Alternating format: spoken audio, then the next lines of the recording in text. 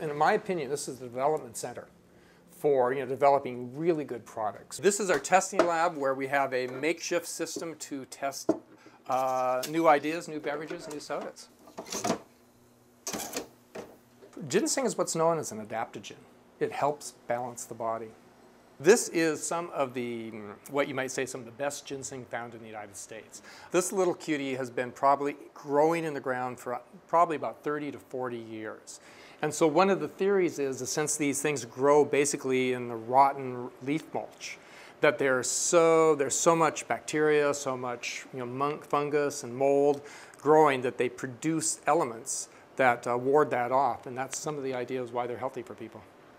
It's not like we're really a clinic here. We're not a practicing pharmacy. But it seems part and parcel. Like I said, it's primarily for my own purpose. But I have a lot of friends, and they come over and get a lot of stuff. Mainly, I was making stuff to keep the people upstairs working better and healthy. Fremont Coffee Company is really an extension of my herbal background. To me, coffee is just another herb.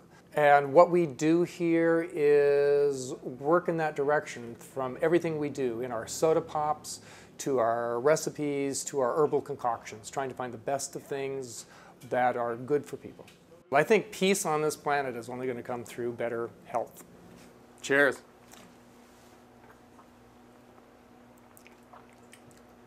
Like that.